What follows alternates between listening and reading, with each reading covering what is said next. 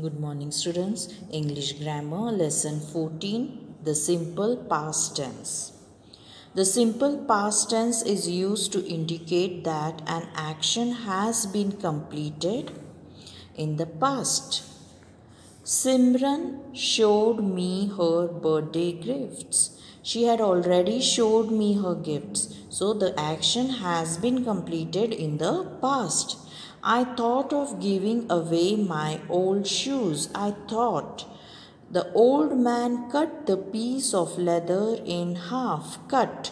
He had already cut the piece of leather. So these actions have been taken place in the past, and so it is called past tense. It is used to indicate the action that has been completed in the past. They have already taken place, already completed in the past. So it is called simple past tense. Fill in the blanks with the simple past tense of the verbs in brackets to find out what Suman did on Sunday. Suman rise. Present tense is rise, past is rose at 8 in the morning on Sunday.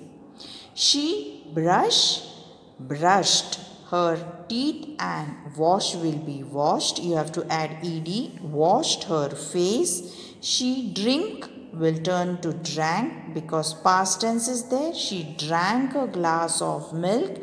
Eat will be ate one chapati. Then she go will be went to the swimming pool. She swim will past tense will be swam. She swam for about half an hour.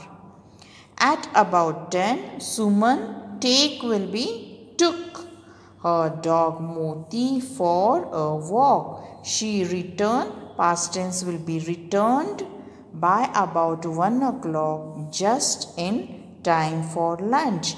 After lunch, she read will be read a storybook for about an hour. Her friend Sally came to spend the afternoon with her.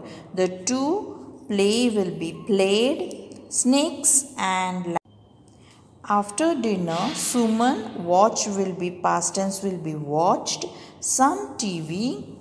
Then she went to her bedroom and sleep will be slept.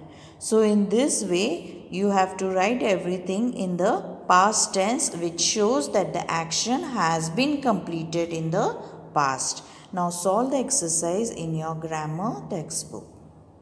Okay.